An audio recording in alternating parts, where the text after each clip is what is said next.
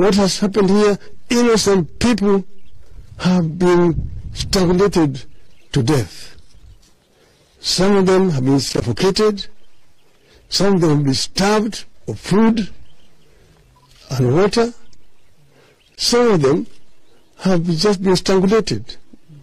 And this is something that's so heinous that is basically horrifies the entire world. We have said that these kind of actions cannot happen in a country where there is proper law and order.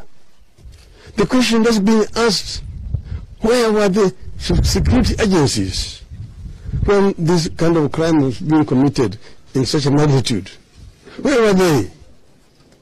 Now they are coming after the act. They are coming now to protect graves, protect dead bodies.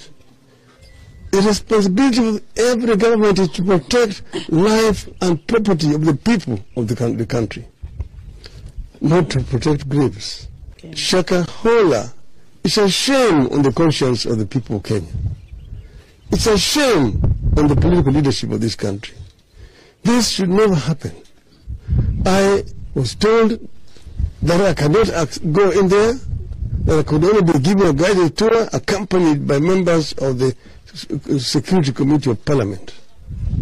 I said that is also a shame. I do not need to go into this place accompanied by members of Parliament.